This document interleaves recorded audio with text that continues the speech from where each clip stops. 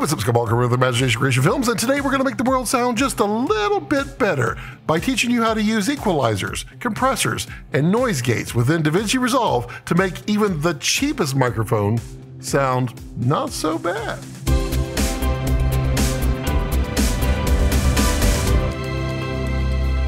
So we're going to jump right in here on the tutorial here in just one moment. Before we do, just a little housekeeping. I paid for this myself. Yep, I bought the Newar Amazon microphone. It is literally the cheapest condenser microphone you can get on Amazon. I paid $18 for it. Yeah, it sounds as good as you expect. But we can't make water into wine, but we can make this microphone sound a whole lot better. And we can make your microphones, which probably are a lot better than this one, sound even better.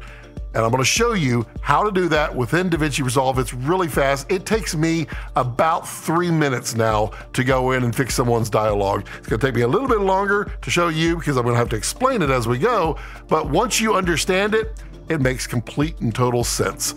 You know what else makes sense? Subscribing. Yeah, it'd be a good time to do that, like right now. And consider becoming a channel member. It's great, it's fun. So this microphone right here, this is a newer, whatever it is on Amazon. I paid $18 for it. And it's a pretty bad condenser microphone. I probably would not want anyone to buy that microphone. But I want to show you what we can do with it. So let's jump into Resolve and hear what it sounds like. Okay, let's go ahead and dive in here. What I have is a simple recording recorded by literally the cheapest microphone on Amazon, and this is what it sounds like. Getting good sounding quality audio in DaVinci Resolve does not have to be difficult at all. In fact, it can be done with the cheapest of microphones and a little bit of know-how. I promise you're going to get tired of hearing that by the end. Okay, so the first thing we want to do is listen to it and hear what is happening. What exactly is it that we need to resolve in this, pun intended. What I hear is a very tinny, very thin sounding microphone, which is exactly what you'd expect from an $18 microphone. Now, what we're going to do first is we're going to work on the dynamics. So the dynamics are how this plays back. So the quiet parts are too quiet, the loud parts get too loud when people make that pop, pop, pop, pop sound and it starts to blow out the microphone. All of that can be fixed with a compressor. And we're going to go in here and we're in the Fairlight page in Resolve. We're on track 2. Right here, we're going to click on Dynamics. I'll double click. And you're going to see that we have several different things. We have an expander or a gate, we have a compressor, and we have a limiter. We want to make sure that it's turned on, and we're going to loop this. To loop it, what we need to do is set an in point and an out point.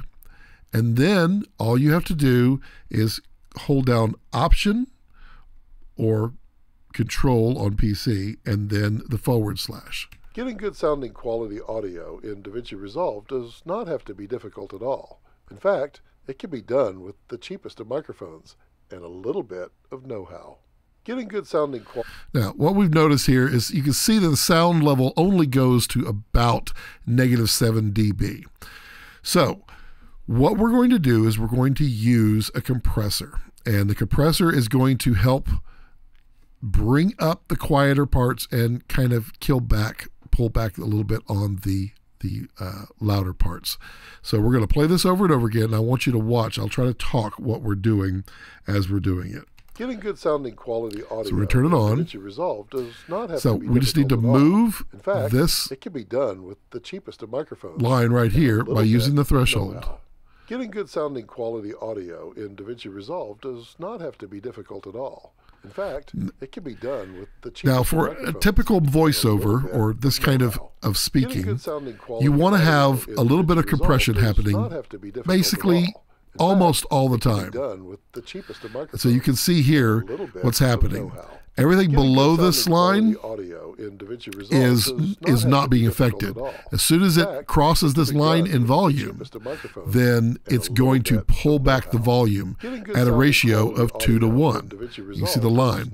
So you could take this and you could pull it way back. That's going to not sound as good, but if you got a lot of people that go all over the place with their audio, very loud, very quiet, then you might need to use a little bit more compression. But I usually tend to stay around 2 to 2.5. We'll do 2.4. Now, we've got this leveled out where it's never going above 14 decibels below. Let's do some makeup and let's get it to just under 0. Does not have to be difficult at all.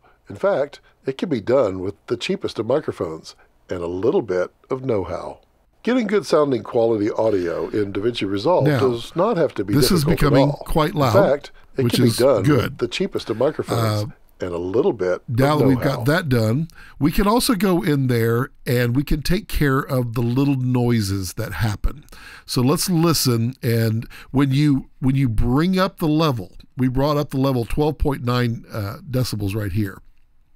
And when you bring up the level, you bring up the level of everything, including the mouth noises, the breath, all of those funny little sounding things. So let's listen this time and hear what we hear for breaths and clicks and mouth noises. Getting good sounding quality audio in DaVinci Resolve does not have to be difficult at all. In fact, it can be done with the cheapest of microphones and a little bit of know-how. So you can hear the little, just kind of as I talk. This guy's a moron. I don't know why we're listening to him. So we're going to turn on and we're going to select gate. Now this line works the same way. Basically, we're going to move it with the threshold here to the point where the noises are just happening, and we want to go just beyond it without affecting our audio. So let's listen and see what it does. Getting good sounding quality audio in DaVinci Resolve does not have to be difficult at all. In fact, that does not sound it can natural. be done with the cheapest of microphones and a little bit of know-how. Getting good sounding quality audio and we'll start to affect the S's does not have to be difficult and the at F all. sounds. In fact, it can be done with the more. cheapest of microphones and a little bit of know-how. Getting good sounding quality audio in DaVinci Resolve does not have to be difficult at all. In fact, it can be done with the cheapest of microphones and a little bit of know-how. Getting good sounding quality audio in DaVinci Resolve. Now, if you watch right here, you can see every time there's a quiet, the gate pulls in at -20, right? And a little Actually, bit of -18. know-how. Getting good sounding quality audio in DaVinci Resolve does not have to be difficult at all. In fact, it can be done with the cheapest of microphones and a little bit of know-how. Okay, so that is the simplest dynamics, and these are the settings that I typically go to most. You usually would want to use some type of compressor, and if you have any kind of noise in the background, it won't do complex noise, but it will get rid of the little tiny background sounds when there's no speaking. So a gate, which is a noise gate, and then a compressor are the two main dynamics I use, but I primarily use the compressor. Now, the next thing we want to do is work on the tone. And to look at the tone, we want to see what the actual microphone is picking up in that voice. And every single voice is different. So my voice has quite a bit of bass in it. I don't know why. Maybe it's because I'm a giant. But I also have a little bit of high end in there as well, but my voice can also get really muddy and kind of like some people's voices don't need any low end. They have a really nice, clear, crisp high. It just depends, but we need to visualize that. And typically what we're going for is to try to level out that voice as much as we can. So we're going to go here to the effects. Now, I'm going to end up using a tool. It's a plugin that does all of this in one, but it costs about $150, and it really is worth its weight in gold. I use it all the time. But if you don't have $150, you don't want to buy a plugin, you could do both of these in Resolve for free. So what you would use down here is a program under metering, Firelight, and then we can do the frequency analyzer. And what that's going to do is it's going to pop up on the screen. Getting good sounding quality audio in DaVinci Resolve does not have to be difficult at all. This is the actual frequency, in fact, so you can kind of see the cheapest of microphones what it looks like. And a little bit of no. So you can see it kind of rolls off quite a bit, and there's no low end and there's no high end. Now I'm going to go ahead and close this one out because we're not going to use it. I'm going to use a different program called Pro Q3. Fantastic filter by FabFilter. But the EQ that we're going to be messing with is also available right here. Just by double clicking, you can bring up an equalizer and you can do the very same things that we're doing. You won't be able to do as many of them. This one you can do, I believe, 6. Yep, 6. But with Pro Q3, you'll see why I like it the most. But the principles are exactly the same. So we're going to go into here and we're going to play this back. And Pro Q3 has a cool feature where if you go down below here while it's playing back, it will actually freeze the average of the sound. So getting good sounding quality audio in DaVinci Resolve does not have to be difficult at all. In fact, it can be done with the cheapest of microphones. So immediately, I'm starting to see peaks and valleys. Getting good these we want to get rid audio of in DaVinci Resolve because they are tones that don't necessarily help. It can be done. So we get this one right here. So I'm just going to grab it. This is something I can do with Pro EQ. Getting good sounding quality audio in DaVinci Resolve does not have to be difficult at all. In fact, it can be done with the cheapest of microphones and a little bit of know-how. Getting good sounding quality audio in DaVinci Resolve does not have to be difficult at all. In fact, it can be done with the cheapest of microphones and a little bit of know-how. Getting good sounding quality audio in DaVinci Resolve does not have to be difficult at all. In fact, it can be done with the cheapest of microphones and a little bit of know-how. Getting good sounding quality audio in DaVinci Resolve does not have to be difficult at all. So we're trying to get this line right here to be flat. In fact, it can be done with the cheapest of microphones. So let's start working on the rest of it. So you can see here we have no bass at all. It literally falls off at 200 hertz, right there at 255. It just falls off like a rock. And then the same thing with the treble. At 7,500, it just falls down. Now, these right here are what we were pulling down. What they are, there is a frequency. So if we look at this one, you can see the frequency is 1421 hertz. The amount of decibels that I pulled down is roughly 5. And then Q is the width. So if I move the Q, we're at 9. You can see what it's doing. There's a really wide one right there. And then that would be exceptionally narrow. And we're using the automated functions here to pull down what it is detecting.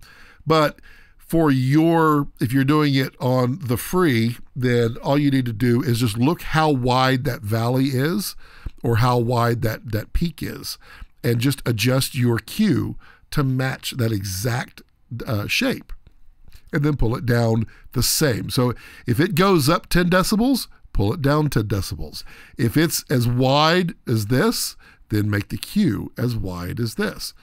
Got it?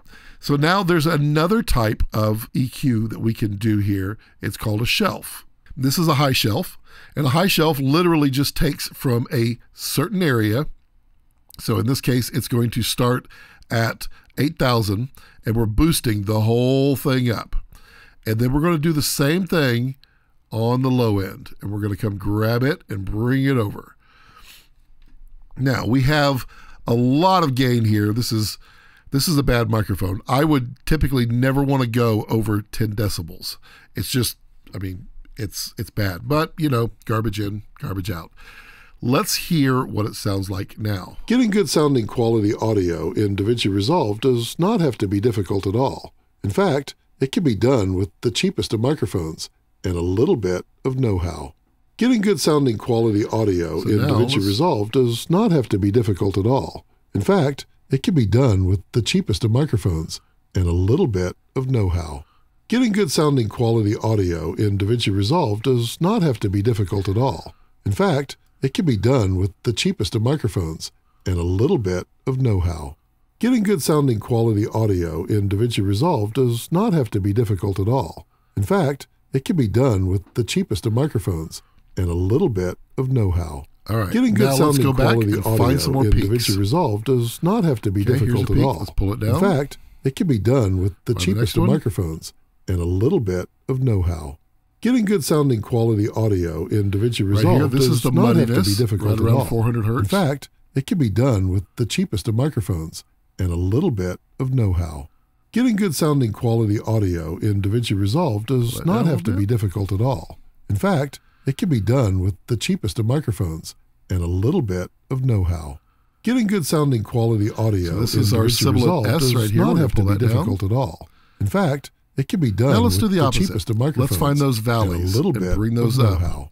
Getting good sounding quality audio in DaVinci Resolve does not have to be difficult at all. Make this a little In wider. fact, it can be done with the cheapest of microphones and a little bit of know-how. Getting good sounding quality see what audio else we in got DaVinci missing. Resolve does not have to be difficult at all. In fact, it can be done with the cheapest of microphones and a little bit of know-how. Getting good sounding quality audio in DaVinci Resolve does not have to be difficult at all. In fact, it can be done with the cheapest of microphones and a little bit of know-how. Getting good sounding quality audio in DaVinci Resolve does not Notice have we're to be getting difficult really at all. close here. In fact, Bring this it can up. be done with the cheapest of microphones and a little bit of know-how. Getting good sounding quality audio in DaVinci Resolve does Pull not this have to down. be difficult at all. In fact, it can be done gonna with the zoom in cheapest of on this microphones 1K and a little next. bit of know-how. Getting good sounding quality audio in DaVinci Resolve does not have to be difficult at all. In fact, it can be done with the cheapest of microphones and a little bit of know-how. Getting good sounding quality audio in DaVinci Resolve does not have to be difficult at all. In fact, it can be done with the cheapest of microphones and a little bit of know-how. Getting good sounding quality audio in DaVinci Resolve does not have to be difficult at all. In fact, it can be done with the cheapest of microphones and a little bit of know-how. Getting good sounding quality audio in DaVinci Resolve does not have to be difficult at all. In fact, it can be done with the cheapest of microphones. Okay, so let's see what the difference in all of this makes, because it's going to shock you. I'm just going to close that real quick. So we can turn them on and off right here. So we have our dynamics. Let's go through first and let's hear with no dynamics at all. And a little bit of know-how. Getting good sounding quality audio in DaVinci Resolve does not have to be difficult at all. In fact, it can be done with Turn on the our cheapest of dynamics. microphones and a little bit of know-how. Getting good sounding quality audio in DaVinci Resolve does not have to be difficult at all. In fact, it can be done with the cheapest of microphones and a little bit of know-how. So you can see it helps a little bit there. Okay, so let's now hear everything that we've done so far. So we're going to double click on the dynamics and we're going to turn them off. And let's listen. Getting good sounding quality audio very quiet. in DaVinci Resolve does not have to be Let's turn 'em difficult at on. all. In fact, it can be done with the cheapest of microphones and a little bit of know-how. Getting good sounding quality audio Now, in let's DaVinci turn on Resolve does not our have to EQ. be difficult at all. In fact, it can be done with the cheapest of microphones and a little bit of know-how. Getting good sounding quality audio in DaVinci Resolve does not have to be difficult at all. In fact, it can be done with the cheapest of microphones and a little bit of know-how. Just a small Getting little good tweaking. sounding quality audio in DaVinci Resolve does not have to be difficult at all. So there's the difference. It's quite noticeable. Getting good sounding Turn quality on. audio in DaVinci Resolve does not have to be difficult at all. In fact, it can be done with the cheapest of microphones and a little bit of know-how. Getting good sounding quality audio in DaVinci Resolve does not have to be difficult at all. In fact, it can be done with the cheapest of microphones and a little bit. Let's hear how it sounds without dynamics, but we still have the EQ. Getting good sounding quality audio in DaVinci Resolve does not have to be difficult at all. In fact, it can be done with the cheapest of microphones and a little bit of know-how. So that's it. That is the overall here. And again, you could use the EQ here to do the exact same thing that we're doing here. You have a shelf that you could do right here. This is the high shelf. Turn that on, and then you just drag it up wherever you'd like. And then you got bands here in the middle. So let's just take 4, and we'll go up or we'll go down, depending. We can adjust our Q. Same thing. So we can do everything we can do with that Pro Q3 equalizer. We can do it on the equalizer here, but everything is all built into one here, which is really, really nice. And you can see these are all the changes I had to make to undo what the sound of that microphone did. A typical microphone, a really good one, will be almost flat. Well, in reality, it should be, but they aren't. So really, that's it. There's not a whole lot to it. The noise gate, you don't even really have to use that often, just every once in a while, depending on your sounds. The compressor is a great tool to use all the time.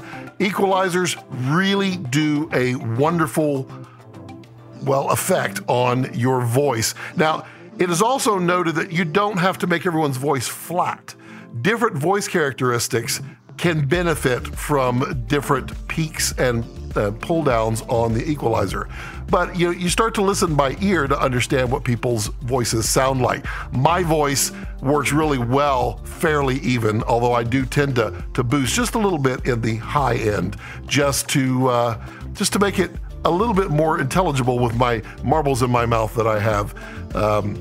But you can get it really close and you can get rid of all those peaks, and that's the part that makes everything sound the worst, and then level everything out and then kind of sculpt it how you want.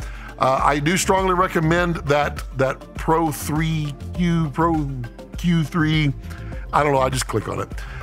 It's like $150. I understand it's pricey.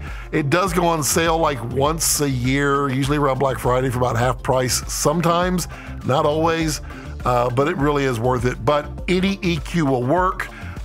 There's also a plugin called Span that you can use to visualize. It's a little bit more responsive than the one within Resolve, but as you saw, we could do the whole thing using the free built-in plugins from Resolve.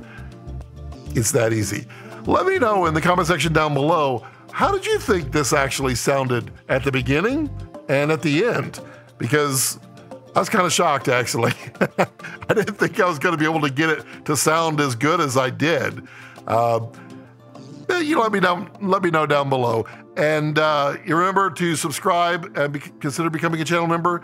And thank you for these channel members right here. They have done a lot to help and support me, and be able to afford an $18 microphone to show you what you can do with it. And as always, as I like to leave it, don't let your passions center around your life. Let your life center around your passions.